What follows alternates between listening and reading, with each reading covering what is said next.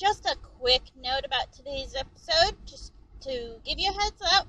As with real life, it does contain some adult language, so sensitive ears may not want to give a listen, or at least just know there are a couple of adult words like you might encounter in real life, because the characters do talk like real people talk.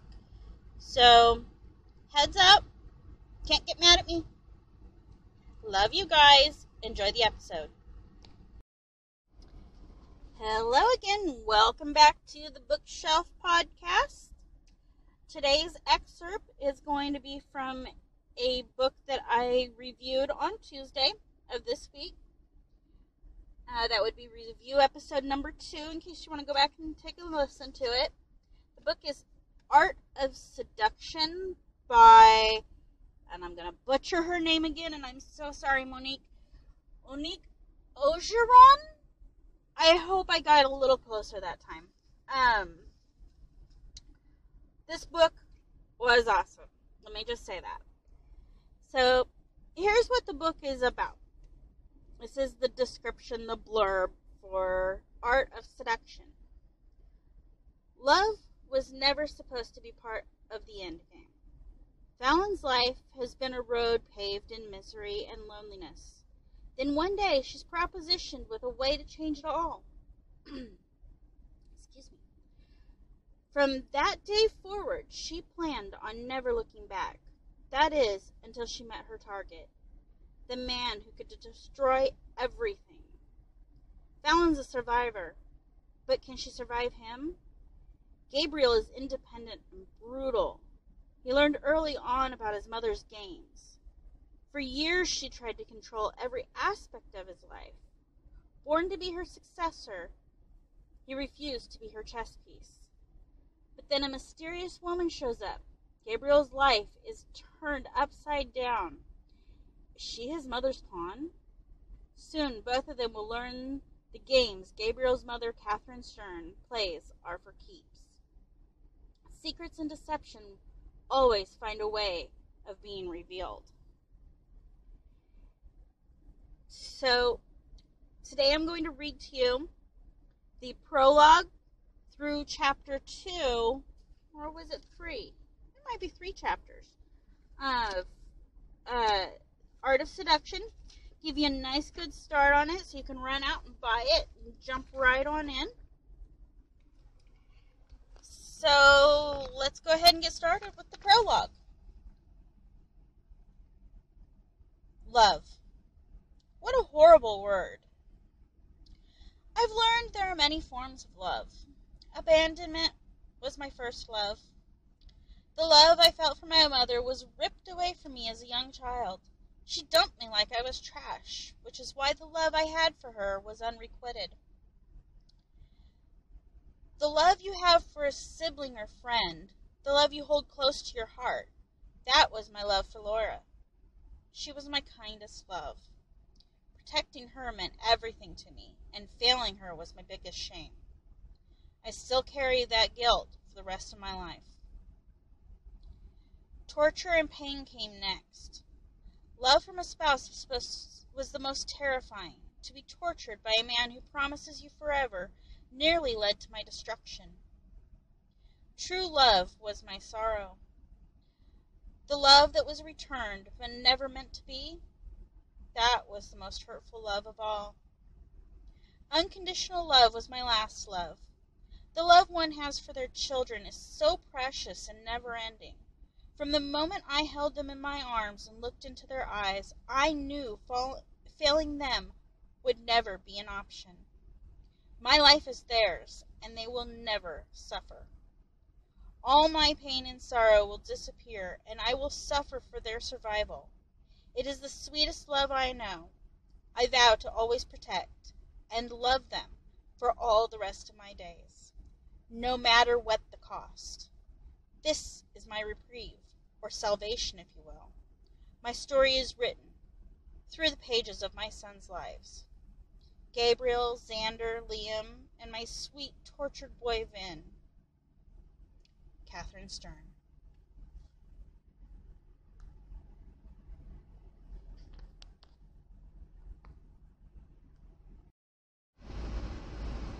Chapter 1. Fallon.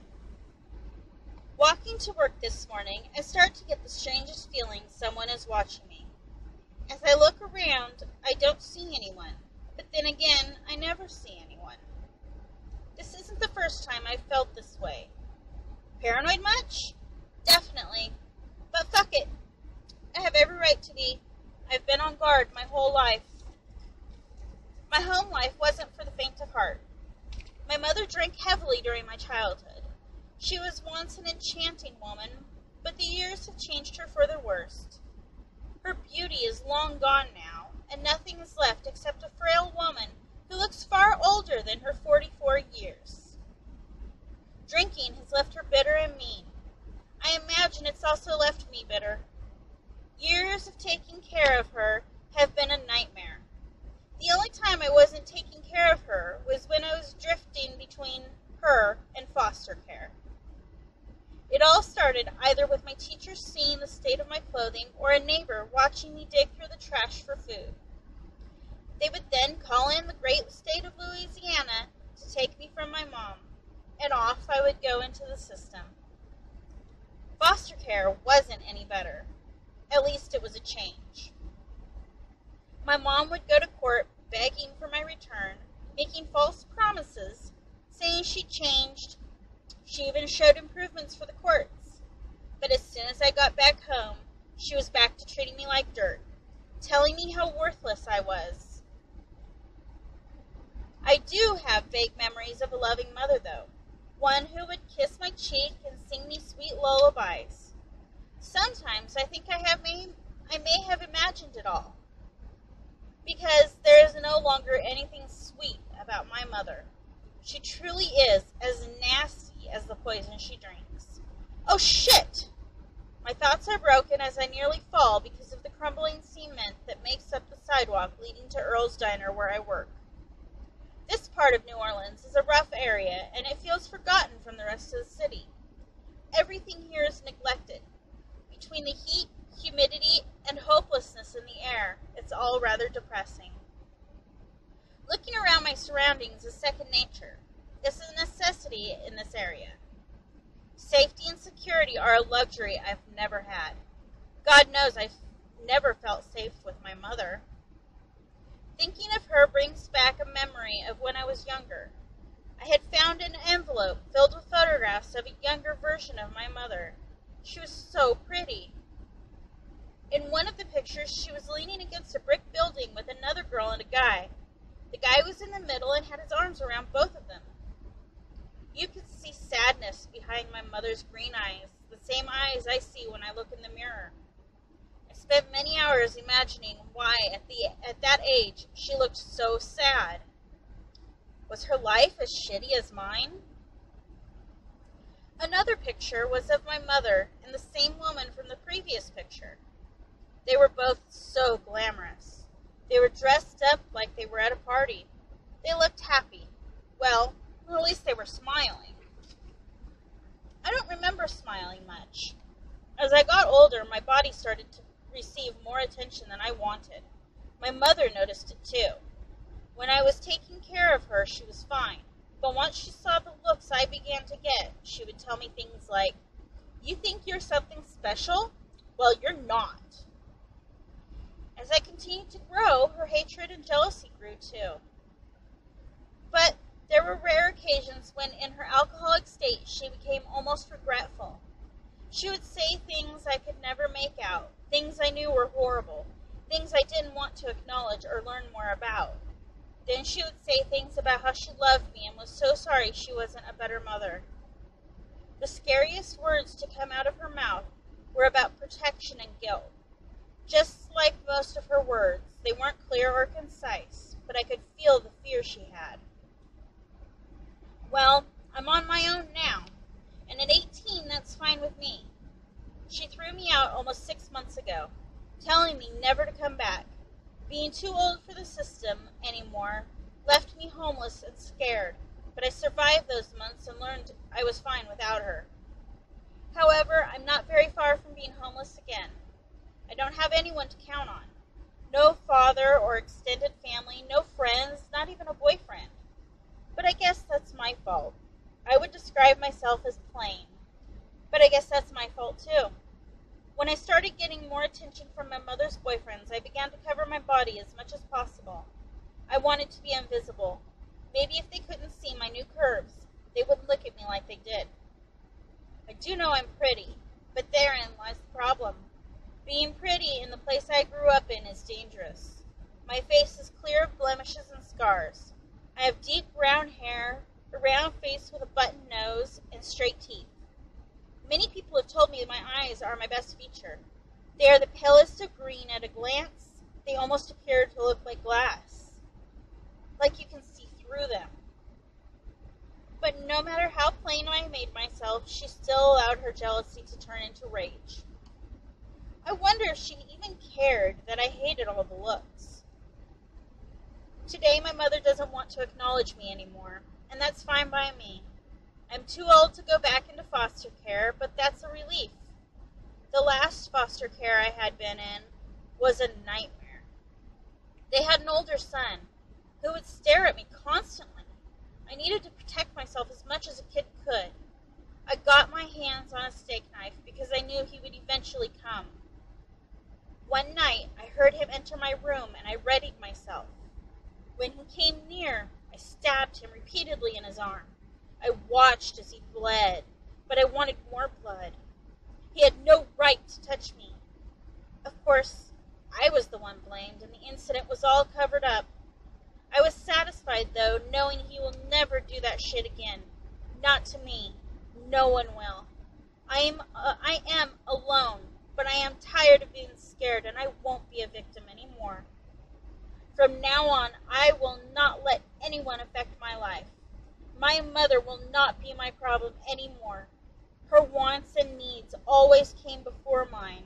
Taking care of her had been my priority, but not anymore. I will live as I want, be my own priority, and even if I fail, it will be on my terms. Chapter 2, Fallon. I make it to the diner just in time. It's a poor excuse of an establishment, but in the part of the city I live in, no one is allowed the luxury of being too picky. I start my day with making pots of coffee for the customers while begging Earl to give me more shifts. But he says he can't give me any more hours. There just aren't enough customers to cover the expense. I guess I will have to look for a second job soon. While I'm wiping the counters, a woman walks in. She's older, probably in her mid-40s. She's gorgeous, almost regal. Her hair is blonde, and her complexion is polished. I admire how her body has been kept in great shape. She's wearing a camel-colored jacket with a deep brown pencil skirt that accentuates her curves. Her taut legs lead to a pair of expensive-looking heels. She definitely doesn't belong in this diner, or even in this part of the city. I've seen her here before. She's been coming into the diner for a couple of weeks. She orders a coffee, sits, and stares at me while I work. She never says anything more than her order for coffee, yet she always leaves me a nice tip. So, it's easy to say I look forward to seeing her walk in.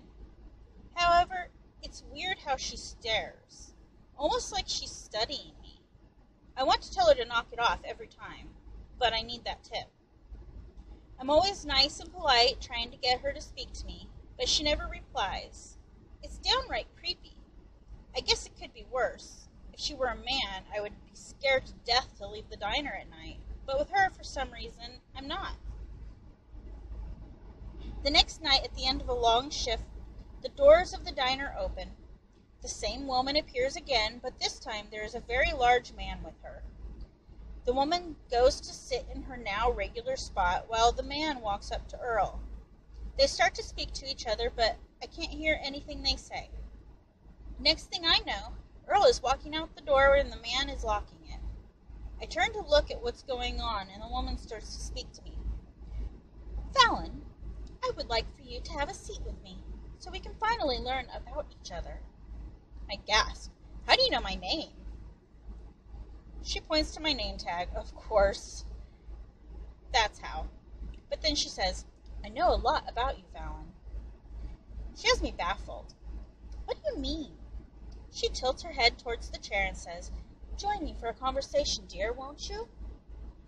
As I walk up to her, crossing my arms, I say, "I don't know. I don't think I like you very much." She laughs and says, "Ah, this is where things get interesting. See, I don't care whether you like me or not. I am not looking for a friend. You not liking me is not a problem I have, but for you, that's a problem you don't want to have. See, we don't have to be friends, but we can be allies." She pauses, appraising me some more, then continues, "I could teach you so much." I snicker towards her. Could you possibly teach me? Well, for starters, to understand me. I'm like a chameleon. I can be what everyone dreams of me to be. I can also be your worst nightmare. I am a very dangerous woman, when and if I need to be. Then she asks, "Tell me, little girl, what is it you want? What are you expecting out of life?" She gestures to the diner. "Do you want to stay at this dead-end job for the rest of your life? Maybe find love with some piece of shit who will treat you badly? Or do you want more?" I shake my head, becoming defensive. "I don't know what you want or who you are, but that is none of your business." She smiles. "That's where you are wrong. What are your dreams? Do you want to find your place in life? Do you want love or to be rich beyond belief? Perhaps you want power. Desire, my dear, is the answer to all your problems. When you're desired, it can be extremely powerful, like a drug. To fit in, to be loved, to be rich, you must be desired. Then, and only then, can you become powerful. I have seen so many girls like you, Fallon, come and go, wanting all of it. Stupid girls, not knowing the basic steps to achieve their goals. I thought I saw potential in you at first, but now I am questioning myself. And that is something I rarely do. You see, my dear, I am cunning, patient, and always listening. I am always watching instead of speaking just to be heard. When I want to be heard, trust me, I will be. They will all listen, because nothing leaves my mouth without a purpose." Her eyes burn through me as she tells me, "Sit down. I am losing my patience." Without a second thought, I sit as ordered. She self-righteously continues, "You stated you don't like me. That was an attack without knowing what direction this would lead. In poor taste, I might add. You see, your words don't affect me, because you did it without thinking. You tried to show power without having any. What do you think I was going to do? Cry?"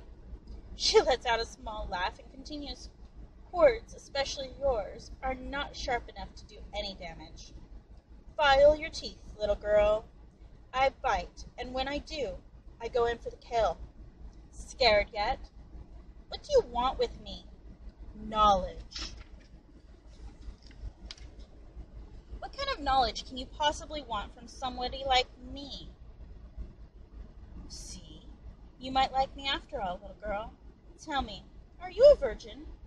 Shocked, I say, I don't see how that's any of your concern. Ah, but it is. I will teach you.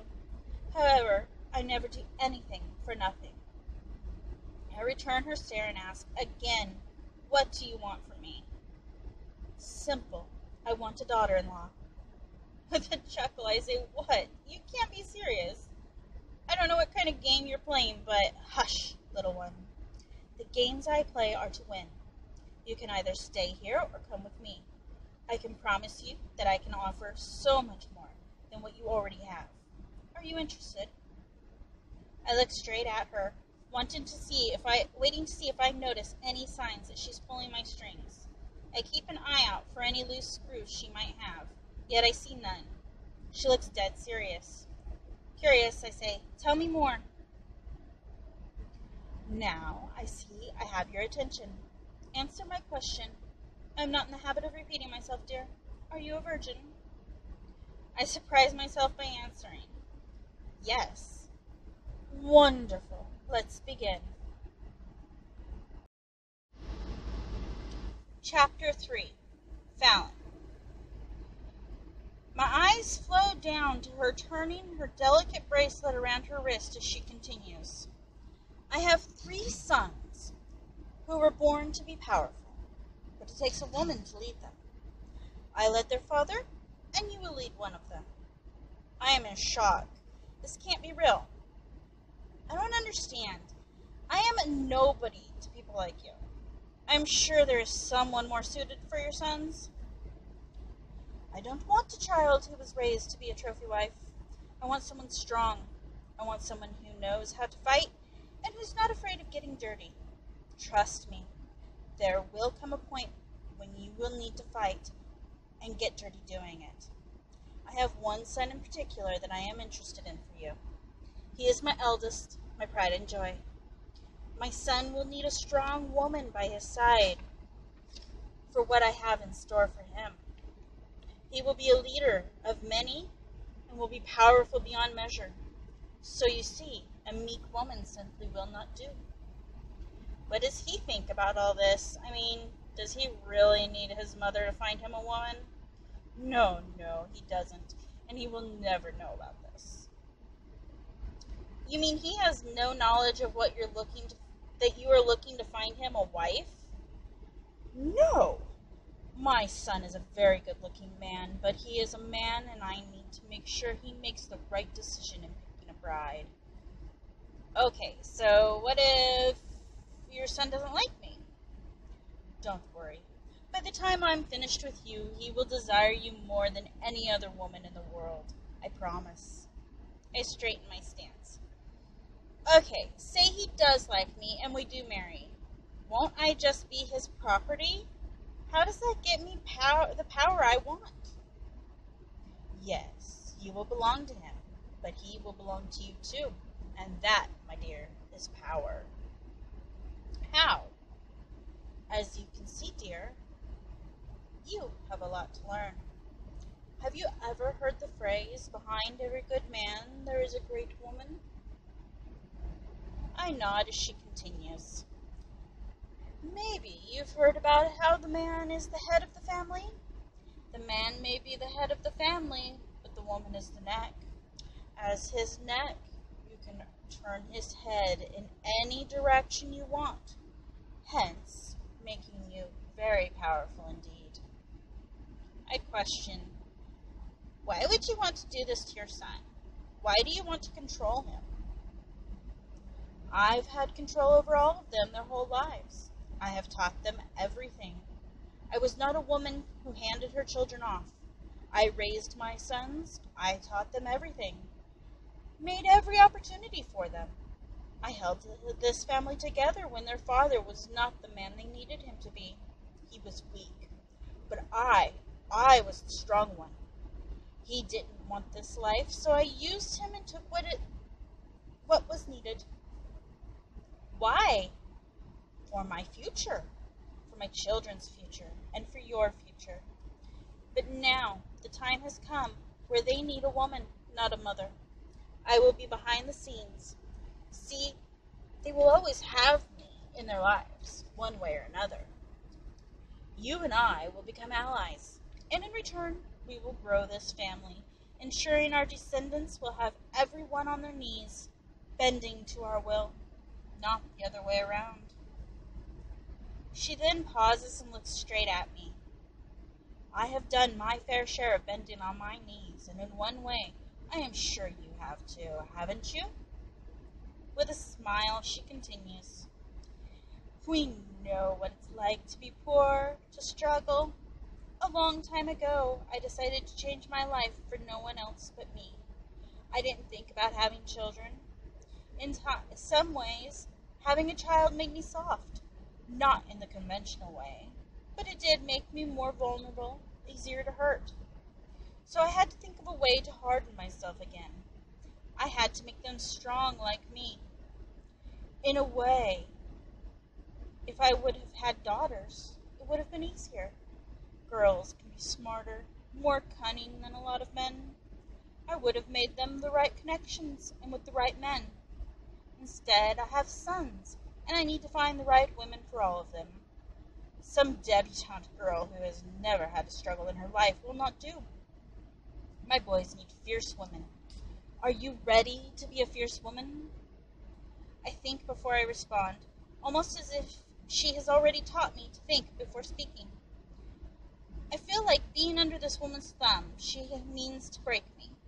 I can see it in her eyes, but I can also see she plans on building me back up. How is she even so sure this will work? Am I enough for what she has planned? Could he really fall in love with me? What's love anyway? I've never seen it or experienced it, and frankly, I don't want to. I can handle whatever comes my way, as long as my heart never gets involved. Can I really do this? Do I have any other choice? I'm not in the best place to be picky, but I am free. It could be possible for me to have a better life, but at what cost? I answer simply with a whisper, yes. But what about love? I don't care about love, child. This is about something greater. After thinking it over again, I look back at her and tell her my answer. I'll go with you. The woman is unmoving, reflecting on my answer. Then she smiles and says, good. I can't believe I am going to do this. I realize I don't even know who she is or her family. What's her name? She looks shocked, as if she can't believe I don't know who she is. She answers, Catherine Stern. I start to freak out. The Stern family is feared. They are known for being from old money and for having different connections in politics. Everyone in the city knows who they are, more like a mafia family. Did you say Stern, as in the Stern family? She stands and starts to walk away. Is there any other Stern family? She speaks with a louder voice. Now, let's go. You won't be back if you're smart. Your new life begins tonight. And that's all we have for our excerpt from Art of Seduction. Again, this is an excellent book, and I'm really looking forward to reading the entire series. I finished this one. You can go back and listen to my review of it from Tuesday this week. Monique has blown me away with this book, and I'm sure she'll continue to blow me away with the rest of the series. You can find this one and some of the others on Amazon Kindle Unlimited. So if you're a Kindle Unlimited member, go snatch these up while they're free to read on Kindle Unlimited. Otherwise, visit our Facebook page so that you can pick up the links on where to find Monique and her books. The Facebook page is facebook.com/thebookshelfpod, THEBOOKSHELFPOD. That's it for this week. Have a fantastic weekend. Keep reading, and I'll see you next week, bookworms.